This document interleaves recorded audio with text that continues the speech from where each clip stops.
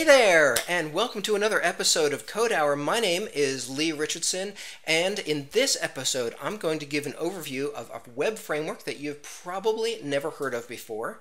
It's called ASP.NET Boilerplate. This framework allows you to get up to speed super fast on projects that are based on ASP.NET. You can have multiple different front ends, but regardless, you're going to get up to speed super fast, and it's going to pre-implement a whole bunch of best practices. I'm going to jump right into a PowerPoint presentation. This is a presentation that I gave at a recent code camp, and I'm giving it again to a YouTube audience. Okay, the project is open source and it's free and it's available on GitHub. It's got a number of different stars. It's got a lot of different contributors, including yours truly. And this is what the basic template looks like. And you might not be super impressed with this because it's not all that impressive, but think of it instead as sort of a blank canvas, something that you can put your own look and feel on. This is a project that I implemented. I've implemented it on 2 projects now, and you can see it can look pretty nice without too much effort.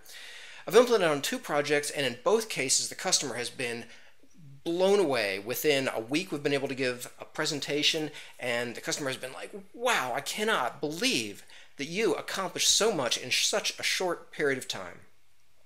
There's only one reasonable response to that, right? I mean, like, yeah, I'm pretty awesome, right? You could say I'm standing on the shoulders of giants, or you could, not let the customer know. So this is a great framework. Some of the benefits, just to go overview the benefits before we get into the features. It lets you get up to speed super fast, pre-implements a whole bunch of best practices.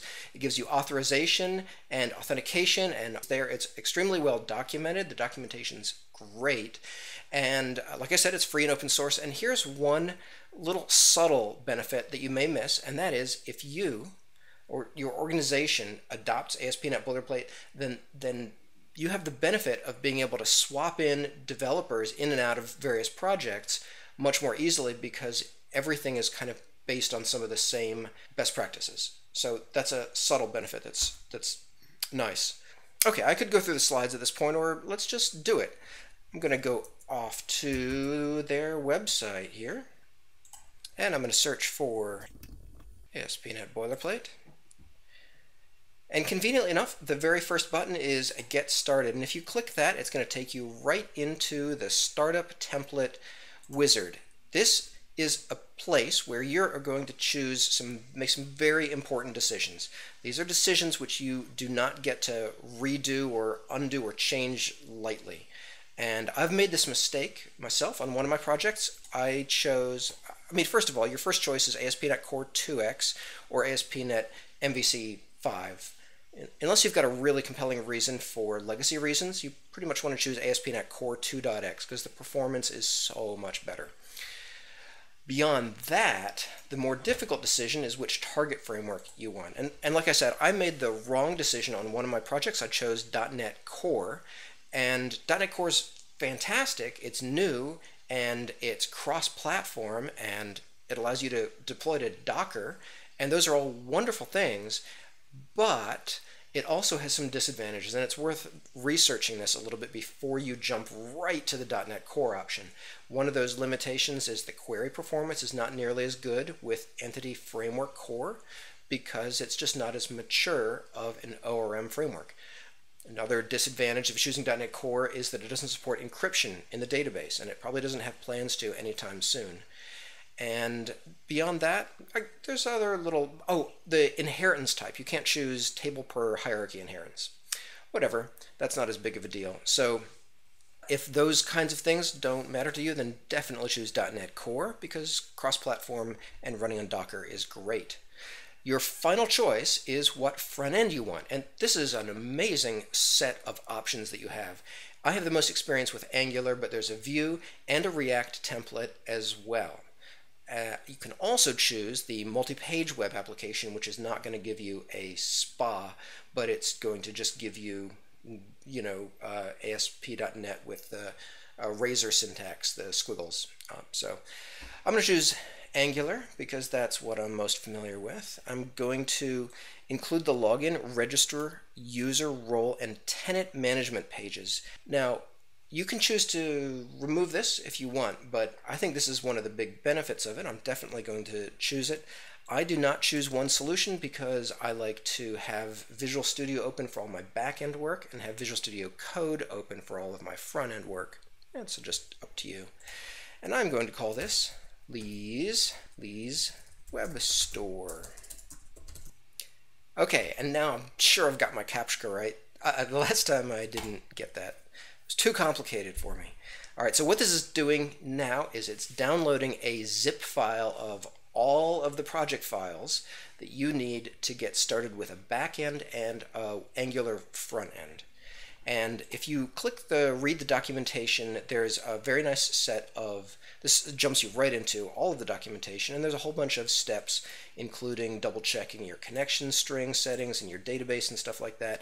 I'm going to walk you through all this instead of going through the documentation.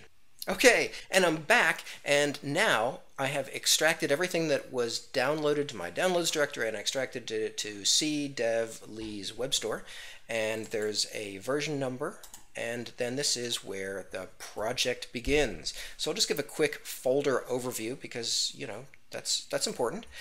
There's an Angular folder, and if this was a React or a Vue template that I'd chosen for my front end, then this would obviously not be called Angular, it would be called whatever it is, and I've double checked they do work. React does work anyway. And then there's an ASP.NET Core. So for the back-end world, we've got a Docker folder, which is very light. It's just got it's got a couple Docker files. We have a test folder, which is where all of our tests are going to live. And I'm going to go into a lot more detail on that later. There's a build directory, which is where it's going to, when you do a final build, it's going to put all of its contents, and then everything else lives in source. There are 6 different projects inside of source, and I'm going to go over those in a little bit of detail. Let's go over it now. So I'm going to open up Visual Studio. I have Visual Studio 2019, but I'm just going to open this up in what I have open already. And I'm going to go into ASP.NET Core and, oops, no, I'm not even going to go to source. I'm going to go to leeswebstore.solution. And while I'm doing that, I'm going to need a database to put this into. So I'm going to open up SQL Server Management Studio so that I can create a database in there. Okay, I'm back, and I've opened up the project inside of Visual Studio. I opened up SQL Server Management Studio, and I'm just going to give a quick overview of all of the projects that exist. Like I mentioned, there's a unit tests, they're integration tests really. They're called unit tests. There's the most important project, which is, well, it's the startup project anyway, the .web.host project, and that is where all of your controllers and your startup.cs lives. That's where everything begins its life from there. So that's the startup project. From there, it calls into the application project, which is where you have all of the application services. And these application services, you can think of them like controllers.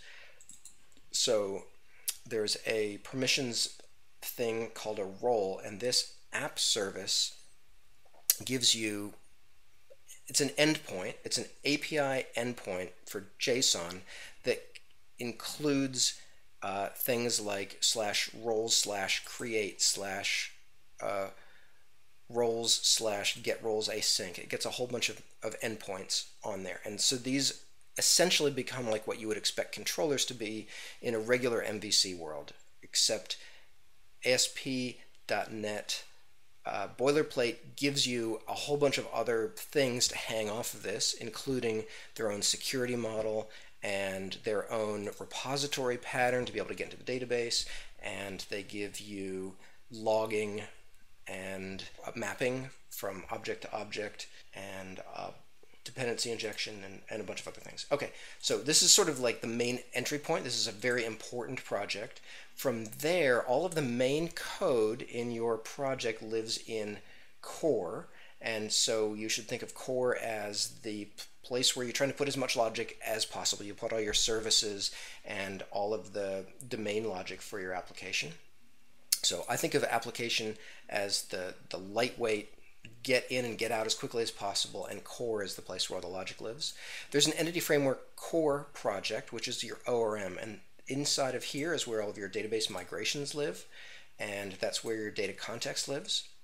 And then lastly, there's a migrator project, and the migrator project is basically a very lightweight command line tool that you can hand off to a DBA, because DBAs generally don't like, well, people who are security minded generally don't like their application to have full access to the database. They don't want it to have access to drop tables and create new tables and do database backups and things like that. They don't want full DBO access.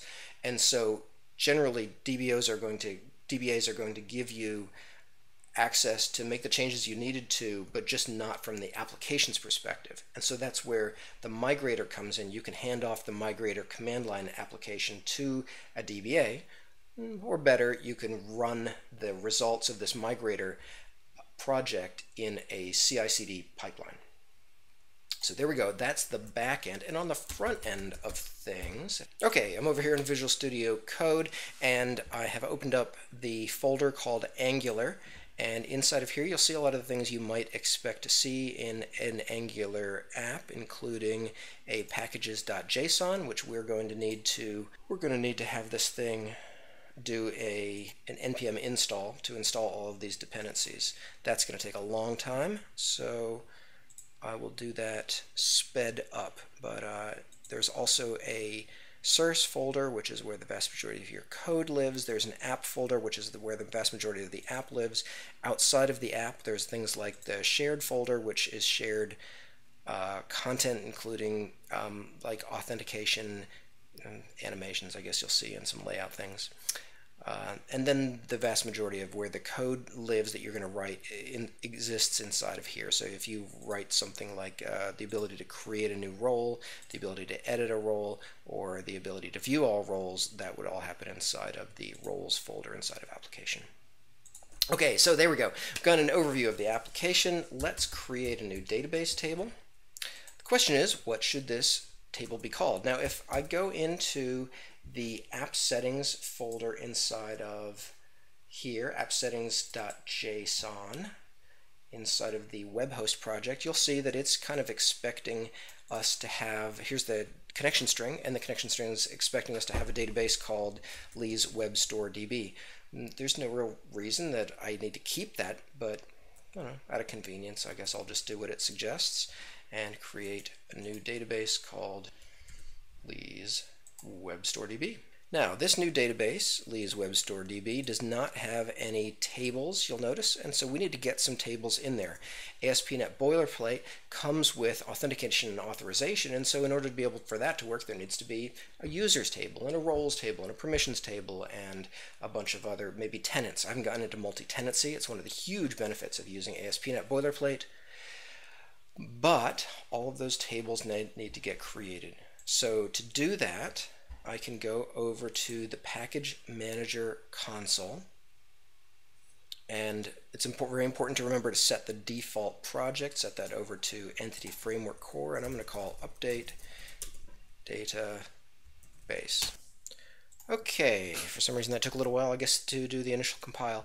So the database migration is complete, and it ran a whole bunch of migrations, and if we zip on over to my database, we should see, refresh, that there we go, a whole bunch of database tables. There's things like languages and features and tenants and users and user logins and stuff. Okay, great. So we are probably ready to hit F5, and if I hit F5 right now, it's going to run the .web.host project, and we should be able to see our very first backend code running, and that should be a Swagger file. So if you're not familiar with Swagger, it is a very nice way of describing JSON API endpoints and also gives you a nice little UI to be able to execute all of the endpoint update, create, delete, get features. Hey, oh, that took a little while, but there we go. First run completed, and you can see that there are things like roles, and we should be able to get all roles and execute this. We could try it out. and it takes a keyword and a skip count, max results counts, and this is what an example response might look like. Very nice, but we want to actually see the website, the Angular website. So to do that, we're going to head on over into the Visual Studio Code project, and I'm going to open up a terminal, and at the terminal I am going to make sure I'm in the Angular directory, and I'm going to try to download the internet by typing npm install, and I'm going to speed up time super fast so that you all don't need to wait for the internet download to complete. Oh, it finished! Wow, alright, that's great news, and it looks like already I'm a little bit out of date and need to run some updates to get the latest stuff, but I won't worry about that for right now. The next step is to run npm start. We can either run npm start, which is going to run this script right here, ngserve, or we could just run ngserve by itself too. It's not a bad idea to install the Angular CLI, which would be like an npm install -g at ang CLI. I think it's like that. And that gives you the ability to do things like ng serve, which is going to launch the application, or you can also do things like ng generate component, and then you can give it a my new component, and then that is going to install a new component into the current folder that you're in. But we're just going to ng serve. Oh, hey, thank goodness for post-editing, being able to speed that up. There's been a lot of waiting, but trust me, it is totally worth it. When I zip on over to my website now and I type localhost 4200, which you'll notice it said was the port that it was in somewhere up here in the, it's not even worth it. Just trust me, it's always 4200. Over on 4200, it's going to load up our site, and ho ho, I told you it was worth it.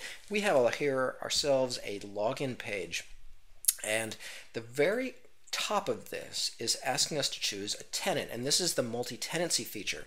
This is wonderful if you have multiple clients that could be logging into your site and you want each of them to be able to view a different set of data. So if you're serving a store, for example, you might have, oh no, that's not a great example. Okay, there's got to be a better example. Let's say that you have a great new feature and a service, and you have a bunch of customers, and each one of those customers is going to log in and see your great new service. Then each one of those customers gets their own data. It's not a great example. Anyway, it's easy to turn off if you don't need multi-tenancy, but if you do need multi-tenancy, this saves an enormous amount of work. It is a fantastic tool, and surprisingly or not, the last 2 times I've used ASP.NET Boilerplate, I've taken full advantage of the multi-tenancy. So you get one tenant for free by default, and it is called default. So if I were just log in right now with a password of 123QWE, and if you're wondering where that comes from, well, it's in the documentation, but you can also type in default password over here, and this is in the core authorization user folder. You can see that the password is 123QWE. You can change that if you want to. It'd probably be a good idea. And then you can log in as default, or if you want to, you can change this to the host, where you put in an empty tenant name. You can see it actually says leave it empty to switch to the host. And if you log in like that, then you get a version of the site which gives you a list of all of the tenants, and you can create a new tenant. Hey, here it is. Here's the site. Now this might not be a site that you would use too much because you don't need to create tenants very often, but if you did need to go and create a new tenant, this could be customer Tim, and then customer Tim, oops, we don't even need that, something like that. We're going to create that customer Tim tenant, and now if I log out, I can go over to current tenant and log in as customer Tim. I could just as easily have left it as default, but you're going to see now what the multi-tenancy feature looks like a little bit. And this person now has a home page, a users, a roles, an about page, which is stuff you can just throw away. It shows you an example of multi-level. You can go in and get an example of what it should do for what your basic CRUD looks like. If I needed to add a new user, I could go in here and say what their username is and their password and their email and whatnot, and you can see what multi-tabs looks like. There's multi-tabs to say what user role they should belong to. If I needed to create a new role over here, such as a manager, and what permissions they have. Let's say a manager has access to neither edit users nor edit roles, and I save that, and there is my manager. And if I wanted to go over to users and create a new user, I can specify information over here, and you'll see that the user roles now contains the manager that we just created. So there's that. You'll notice that there is a search page up here, which for some reason didn't display correctly. I've never seen that happen before, but normally it's a little white box there. You can choose the triple dots, and you can choose the theme. This is on a per user basis. It's one of the benefits of ASP.NET Boilerplate, the fact that you have a whole like properties API where you can save things, string username values. You can save them on a per user, a per app, a per tenant, or a site-wide across everything basis. And so when the current user is called admin, I guess, and when admin logs in, now his color is always going to be purple. And you'll notice that all of the buttons and everything all change to be purple as well, whatever the color of the day is. Now, it's not like a super awesome feature, but it is something that makes customers, often makes them smile, makes them happy to be able to customize their own version of the site. So if it's not too much effort, it might be worth allowing that to stay. All right, I think we've given enough background about what ASP.NET Boilerplate is. Let's get into some of the details. So I'm going to go back over to PowerPoint here, and I already warned you that when you're choosing your startup template, do choose carefully, because if you choose .NET Core, again, no encrypted columns, you only get table per hierarchy inheritance. You don't get table per type, which if you're a DB Nazi, kind of like I am, then you may not be quite exactly how you'd want it to be. I won't bore you with the details. There's less query optimization. For instance, Entity Framework Core only got group by. If you wrote group by, it was executing that in memory until Entity Framework Core 2.1. So it's just less mature. I would be remiss not to mention that there is a paid version of ASP.NET Boilerplate, and that's relevant for a couple reasons. One, they're liable to be in business for a while, and indeed they've been in business for 5 years. This framework is now 5 years. It's 2019 now, so they've been around since 2014, I believe. And I guess they make money by people paying for this more attractive UI and for all of these features. So all of these features here on the Enterprise Features list are relevant for two reasons. One, you don't get these when you choose the free version, which I have been demoing to date and will continue to demo.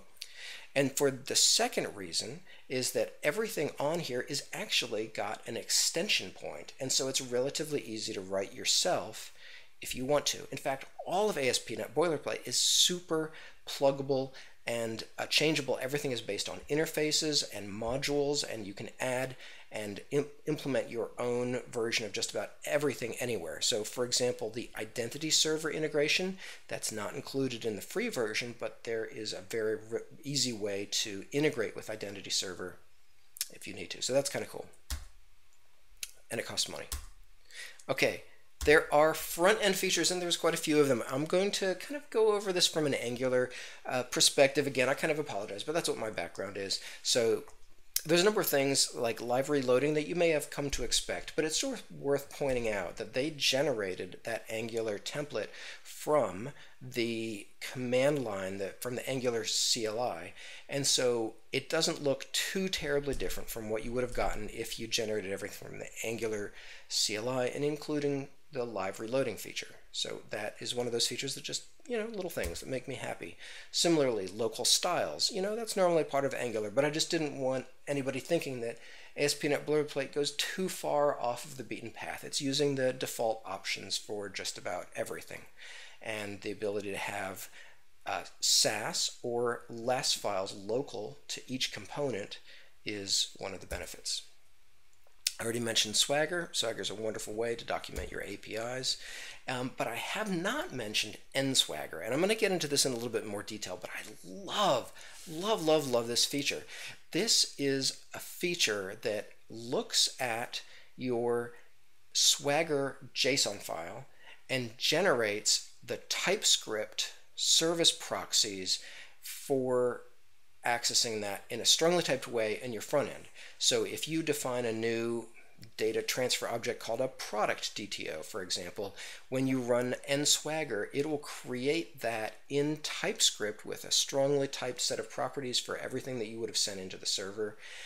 And then in addition, you get even more. You also get the ability, it also generates a service proxy, and that service proxy gives you all of the code. It looks a little bit like this. It gives you all of the code to call into the back end in an observable kind of way. So it's returning observables as you would expect. It generates a ton of boilerplate code that just gets things done quickly. It's absolutely wonderful. I'll be demoing that in a little bit.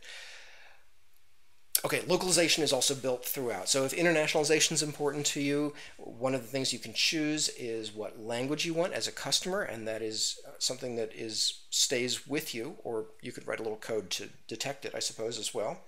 And then the vast majority of the code that has been generated for you includes code that, this is a little bit out of date, but it looks a little bit like this, with an L to localize the word title, and then, whoops, and then that goes down here to title.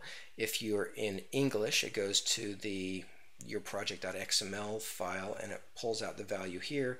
If you're in Spanish, there's a myproject-es.xml, and it'll pull that out if the user has selected Spanish. So it does that really well. That's on both on the front end and on the back end.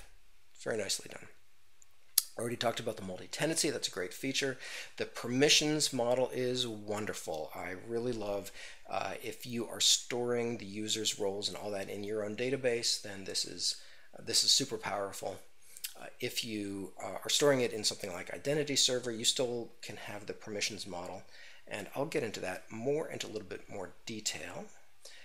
The authorization piece is the way you would expect. It uses bearer auth. That's real good. It also gives you pagination and sorting. It gives you the facility to do that pretty easily without too much extra effort if you use their way of doing things.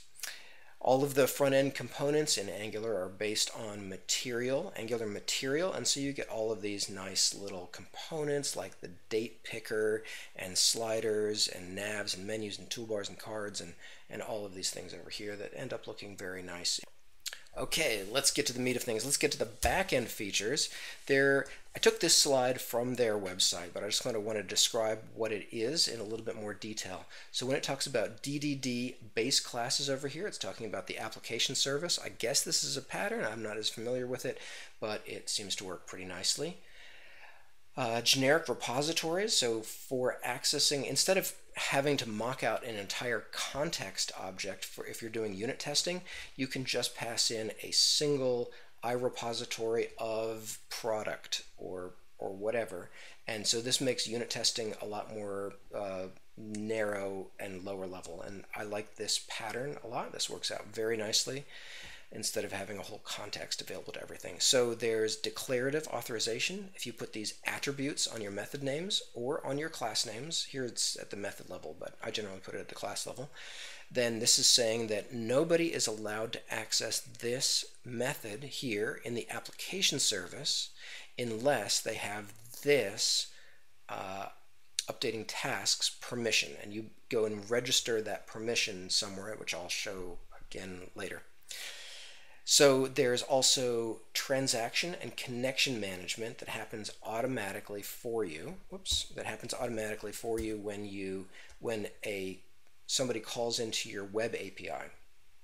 So everything that happens from the beginning of the application service to the end of the application service happens in a transaction and one database connection, and unless you start customizing it. If you want to throw additional attributes on your subclasses, for instance, if you have multiple databases that you're accessing, then you might need to do this, but generally you don't need to mess with it. But you can have a transaction scope. You can change the transaction scope with a transaction scope attribute. I forget exactly what it is, but you get logging. So there is in the base class of application service or in domain service, if you have services in your core, they're going to inherit generally from domain service, and in both cases you get a logger. You can also use dependency injection and say I want an iLogger, but you get a method level instance one for free when you inherit from these two base classes if you choose to. And then that hooks into, by default, and I'm sure you can change this, but default it hooks into log4net, and log4net has all the methods you would expect. Okay, let's see. Validation. I'm going to go into more detail on the validation on the next slide, but the validation facilities are fantastic. So when you have something like an update task input DTO object or something like that, you throw on your annotations, your regular string length or the required attributes, and it automatically validates those even before it gets into the application service. So that validation is absolutely wonderful. I love it. Oh, there's also auditing. I'm going to get into that in a lot more detail. So object-to-object mapping, it uses AutoMapper by default. You don't have to use AutoMapper. If that's just too much magic for you, you can do it by hand, but it's all hooked up and works pretty nicely, and I generally like to use it most of the time. If you want to, you can throw a user-friendly exception at any point in time, and that automatically returns a 500 HTTP response back to the front end. The front end catches it, double checks that it's a user-friendly exception, and if it is, then it pops it up in a nice, pretty dialogue to the user. I will show that. And then I mentioned localization already. Whew, that was a lot. Let's get into those details a little bit further. So as far as the validation, I mentioned already that if you toss in these required or string length or integer attributes, that it automatically checks those. But also, if you need to write your own code on the server side, you can implement iCustomValidate. And when you do that, then you get an add validation errors, and you can run a bunch of code inside of add validation errors, like if the due date is less than now or whatever, and then you can add a validation result. And when you do that on the UI, it pops up with a nice little dialog that says, hey, you can't do that just yet because it failed a validation message. All right, let's talk auditing. The auditing features are amazing. I love this so much. So if you have a entity, like this is a to-do, or we could call it a product or whatever, and you implement iFullAudited, then you are required to implement all of the creation time, last modified time, creator, user ID. You get the, oh no, here it is, creator user. I guess this part might be optional. Anyway, last modified user is deleted, deletion time, deleted user ID, deleted user. And when you implement all of those, you never need to set any of these things. This creation time, ABP framework automatically sets creation time for you. It automatically sets last modification time and last modified by user every single time you make a change to an entity. How awesome is that? That saves you so much work. And better than that, there's also this is deleted bit. And so I have to talk about the iSoftDelete. So if any of your entities implement iSoftDelete, then automatically you get, it automatically sets is deleted to true, and whenever you're querying your database, then it will fail to return the object because it has a filter in the entity framework query that removes anything where is deleted equals true. So it just automatically handles it. You can treat it like you're doing a hard delete, and in fact I can show that real quick.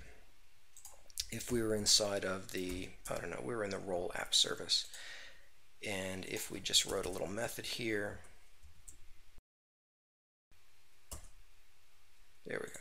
Repository. It's a role repository. Inside of a role repository, if we call .delete or delete async, we should probably call delete async, right? And we want this to be a task. There we go. Okay, so now we have a method which is going to get the very first roll, and then it's going to delete the very first roll. And that is probably not all that useful, but the thing to know anyway is that what it's actually doing behind the scenes, it's not doing a hard delete because a roll implements I soft delete. Trust me, it does. Then it's going to just set the isDeleted equal to true, and the next time you call this, it's even though that same row will be in the database, it won't return from this call. So that's pretty cool. Love that feature.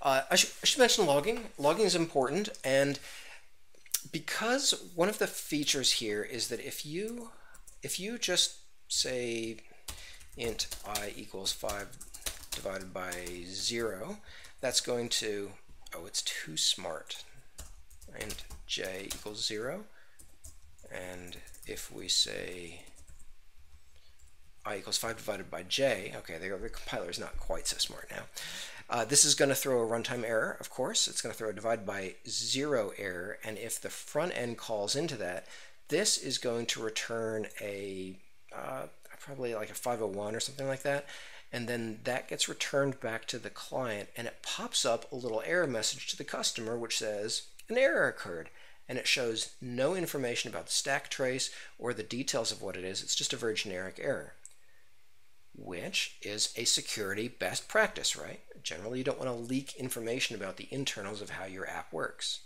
So, but as a developer, you need that data. The answer is that Log4net by default is capturing all of that information, and it's logging it into a folder. There we go. I eventually found it. So the location of the logs by default, this is really important, is going to be in your store and your ASP.NET Core, your source, your host folder, your app data, your logs. So don't forget that. You are going to need that information. And I like to use a tool called Beartail because it just constantly runs in the background, and I can highlight anytime there's an error or a log, and I can just follow the tail, and that's nice. Or you can do it in PowerShell or whatever, it doesn't matter. So that's just a little tip that's really important. As far as deployment goes, there is a Docker file by default, and so that's really nice. If you're not familiar with Docker, I'm not going to go into a lot of detail, but I will say this. I'll just give you a little story, and that is that the other day I was building a feature which would export to Excel. It would export, I don't know, whatever, some data to Excel for the user. I deployed this onto a Linux server because it was .NET Core, and on the Linux server it turned out that it needed to have a particular package to be installed. Well, I could have just telnetted in. I could have telnetted into the server or whatever and done an apt-get install. But that would have only fixed it for that one server. What about the UA2 server? What about the test server? What about the prod server? What about all of my other fellow developers that might be running this on Linux? So I was able instead to go into the Docker file and add that apt-get install into the Docker, and then I never have to worry about any other environments. It's taken care of for all future environments, and it's done in source control the correct way. So that's very nice. One of the downsides, I will mention that the Docker currently doesn't use multi-stage commit, but it may by the time that you read this, because ASP.NET Boilerplate is constantly making updates. So, and it's not hard to add multi-stage compiles. I already mentioned the compiler or the migrator app, so I won't give it any more airtime, but it's a nice feature. And as far as testing goes, the testing facilities are really nice. You get everything is in XUnit by default, so it uses facts. If you're used to NUnit, it's just the same thing, except with it's the fact. I don't really care much the difference between XUnit, NUnit, and MS-test. They're all kind of the same. It uses nsubstitute for mocking, so it's the syntax is like substitute.for instead of new mock, I think is what I'm used to. I'm used to using mock or mock or however you pronounce that. And what's really cool though is it has this in-memory database, and so when you call using db context async, like this, you get a database context, and with that database context, you can add new users, and it's like a brand new, fresh, completely fresh database with just the bare essentials in it, and then every single test gets a fresh one of those. And so their test harness, spins up that in-memory database and allows you your test to execute on it. It's super powerful, especially if you're running complex queries in LINQ, because those queries are actually getting executed and turned into SQL and run against the database. And so that's wonderful. The downside is it's slow. It's slow once you start getting hundreds upon hundreds of tests, as I have on some of my projects, then you're going to notice that the performance starts to suffer, and so you're going to want to try to stick to pure unit tests if you can. Unfortunately, I have a framework. If you want to DM me, on GitHub, I have a solution for this. I won't get into it now, but okay, how-tos. So I could go into this in great detail, or you could pause the slide and write all this down, but we could just do it. How about we just write a new product into our store? Does that sound cool? And I'm going to use the magic of post-editing to zip through all of the slow, boring bits. Cool? All right, let's do it. Okay, and so we're back here in Visual Studio. I'm a big fan of putting things like entities inside of core. So the kind of pattern they've been going with is one folder per area or something like that. So if we're going to have products, let's have a products folder like that. And inside of there, we're going to add an entity called product. And generally, you're going to want these to inherit from a I entity of type int. You can do that if you want, or if you want to save yourself a little bit of effort, you can just implement from just an entity event, and it's going to give you, if I decompile source, you'll notice it gives you serializable and it gives you an ID field. That's really the only things that you need to worry about. It also gives you overloads of equals and is transient. So that's really all. Oh, okay, so then we need to give it some properties. So public string name, get and set, and then maybe we'll also give it an int of quantity. That's almost all you need to do. To be able to expose this off to Entity Framework, we need to take this product and go into our data context. So there's a Lee's Web Store DB context which exists inside of Entity Framework core. And so it says define a DB set for each entity of the application. Yes, I will do that. Okay, so to do that we need a public DB set of type product, and then we'll call this products. The name that you specify here is important. If you don't use Entity Framework regularly, you're probably not familiar with this, but this is going to be the name that it's going to give it inside of the database. So name that carefully. And that's all you need to do in order to tell Entity Framework about the existence of this thing. I'm going to compile, make sure that compiles, and then I'm going to go over to the Package Manager console, and I'm going to do an add migration called add products. Notice the package name, the default project was the Entity Framework Core project. I had that set from before, so I didn't need to change it, but it's an easy mistake to make. It's a mistake I make all the time. I forget to change that, and I'm like, why isn't this working? You have to change the default project right up here on the top right to be Entity Framework Core. Okay, it has added a default migration, so it's worth looking over this code-generated code to make sure it looks good. It's calling it on the back end products. Yes, that looks good. It's giving it a value generation strategy of identity. That means the ID field is going to be a 1-up. It's going to auto increment it every single time. That's called a surrogate key. We like surrogate keys. That's good. It's going to give it a name of type string and a quantity of type int. That all looks good. And a primary key called pk products of ID. So that all looks great. And if we were to ever downgrade this migration, then it would drop the table products. So looks good. I suppose if we wanted to, we could get a little fancy and we could try to seed this data with some kind of seed data. We could say migration builder.sql or .insert data to insert some stuff. It's Entity Framework.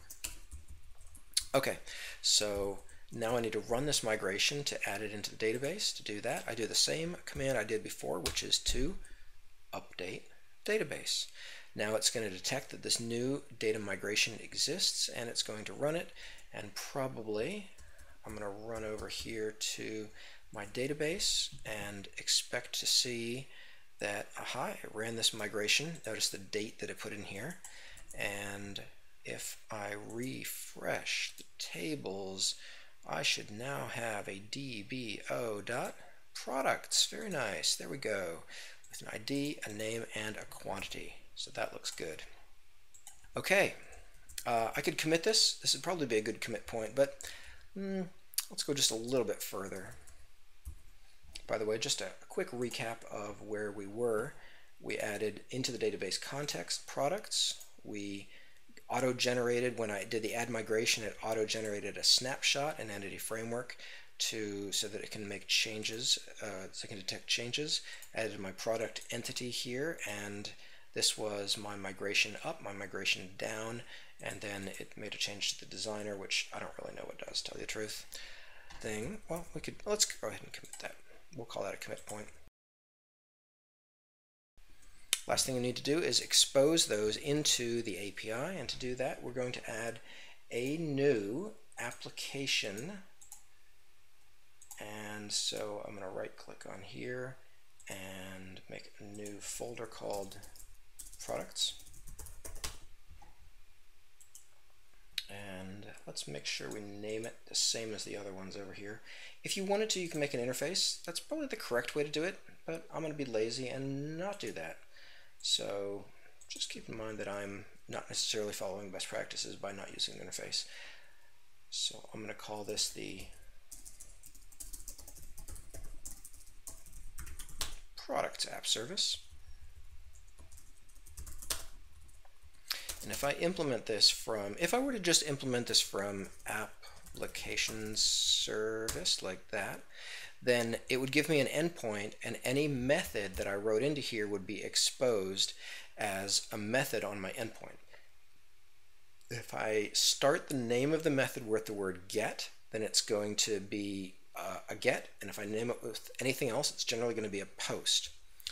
Or I can get all of my CRUD for free if instead I inherit from CRUD App Service. And then there's about 50 different versions of the overload here. I'm going to go with an easier one, which is going to be just product and product DTO. But what's the product DTO, you're asking? Well, what indeed?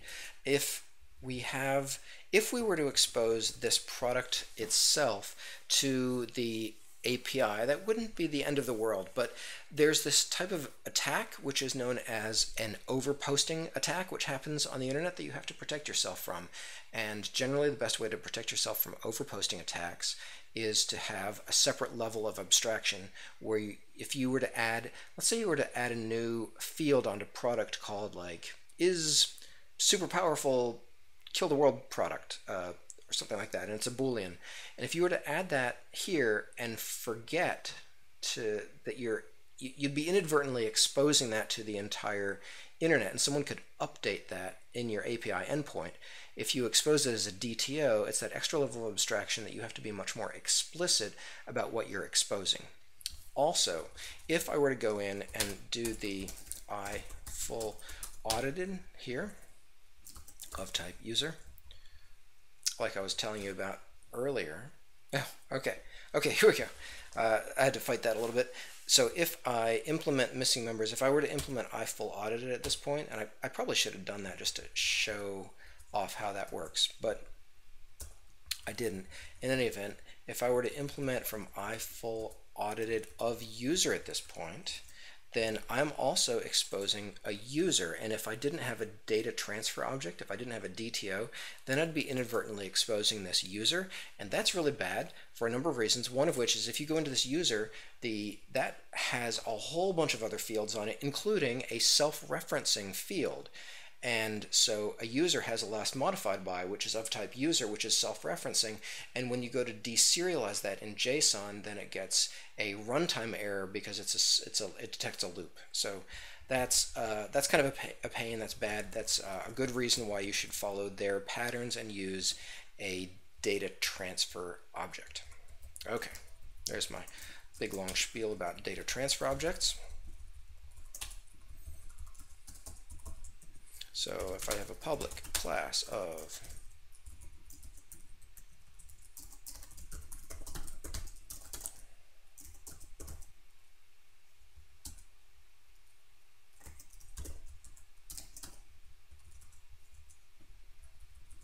So again, with the DTO, you can implement from iEntity DTO, or just you can implement from entity DTO, and it gives you all of the code for free.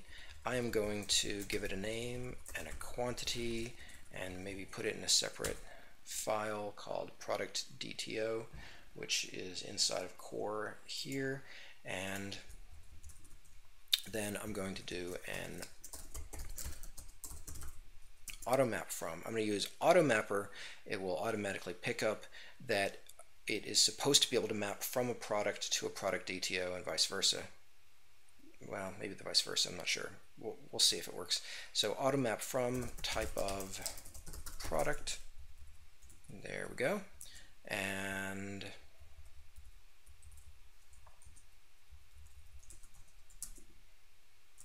now back in my product app service, it's going to ask me to implement some things. Oh, okay. Yeah, it's just going to implement a constructor, and the constructor takes an iRepository of type productInt and then passes it into the base, and there's no more code necessary for the create, the read, the update, or the delete. And now, if I just hit F5, then the chances are very good that I'm going to get a Swagger API endpoint with a create, read, update, and delete capabilities for a product all working right out of the box and extremely customizable. So there may be faster ways to get CRUD functionality for a product, but keep in mind we're using Entity Framework and this is fully customizable, and that's really powerful. Okay, this has loaded. We've got a Swagger file, account, configuration, and here we go, products. And we can try, I don't know if this is going to work, try it out.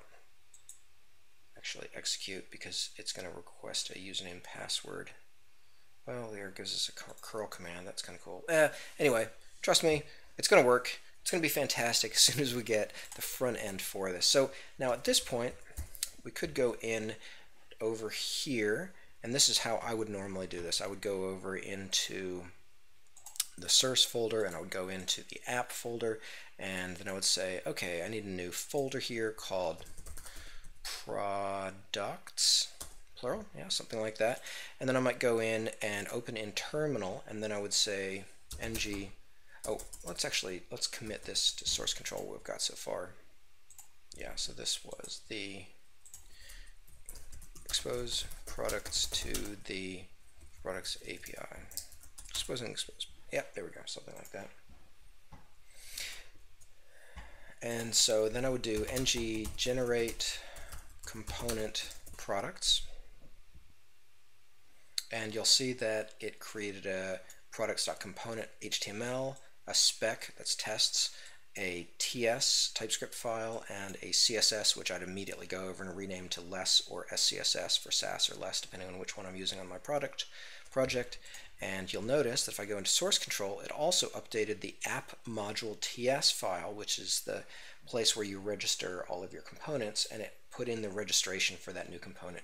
So that's really nice. I'm going to immediately take all that out because I'm going to save myself some time and energy, and I'm going to copy over the entire roles folder into products, all of the contents of this create, read, update, delete, and then I'm just going to do a search and replace using Control H, Control Shift H on a PC anyway. I'm going to do a search.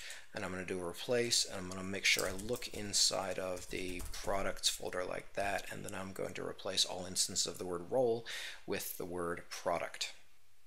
Okay, I'm back again. Thanks to the power of post-editing, I've gone in and created a product and a create product and an edit product and all of this functionality. And you might think, well, shouldn't I just be able to refresh my site and see products on the left here? But no, to get that, we do have to do a little bit more work. There is a sidebar nav component, and in the sidebar nav component, we have all of the code for displaying menu items. And if I were to jump into the code behind, you'll notice that this is working by having this big old list of things. And so we want another thing along with users and roles. We want, I'm not going to use localization because I'm a bad person, products. And then it wants a permission. And then, so you can only view this sidebar if you have this permission.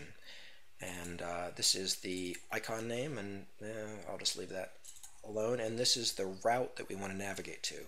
And so the route that we want to navigate to is products.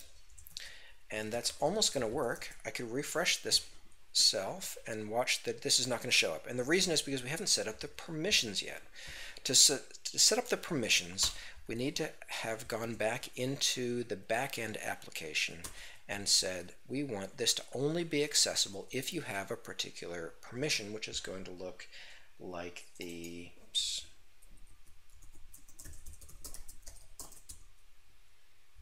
just going to look a little bit like the one in roles. So we're going to use ABP authorize, and you can say you can only view anything in this app service if you have access to not pages roles, but this is going to be pages products. I'm going to create that product over here, and this happens to be in a list of static names and pages. Now these things don't need to be, you can type anything you want. You could have this be at a much lower level of detail. Right now I'm doing this at the level of detail of just all products in general, but I could have a separate permission for adding, updating, and deleting if I wanted to, or if I have a separate thing called reset quantity to 500, I could have a separate permission for that. It doesn't really matter. So I'm going to find usages on this, and you'll see over in core that this is registered. These permissions get registered, and that happens on app startup inside of the Lee's web store authorization provider. And so I'm going to register the permission pages products, and we'll call this products. And there's a question as to the second parameter here is who do we want this to be visible for? Do we want this to be visible for tenants, hosts, or hosts and tenants? Products is the kind of thing that really only tenants would ever be able to see. So I would argue that that should be tenants. And lastly, we're localizing this, but we don't really need to localize it because we can be a bad person. Oh, it needs to be localized. Okay, well, I get to show you the localization. So there's an XML, Lee's web store XML over here, and we're going to add a new thing called a products, and we'll just call it products. This should work. If I Control F5, this will now, on app startup, register a new permission called products.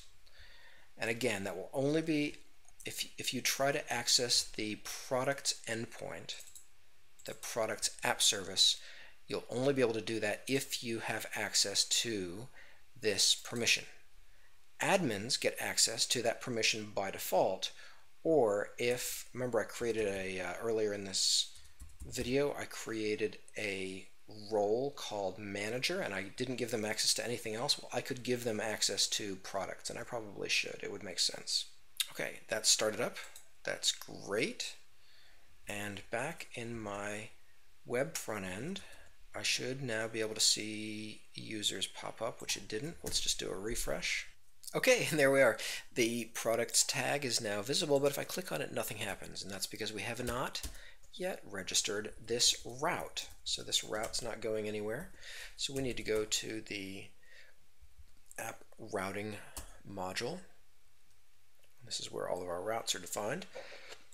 So we need to duplicate something like this. The path is going to be /app/products, and we're going to use the products component. That was the one that I copied and pasted, and let it auto import from .products component.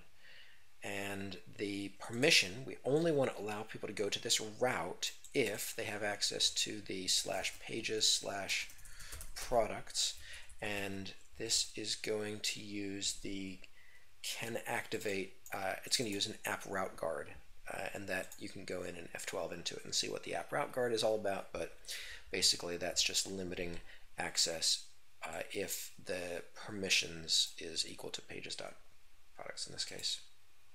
And this is a linting error. I'm going to Alt-Shift-F, and that will fix the linting error and also make that look prettier, I guess. And so now, if I refresh this and click on, I don't need to refresh it, it's automatically running that in the background.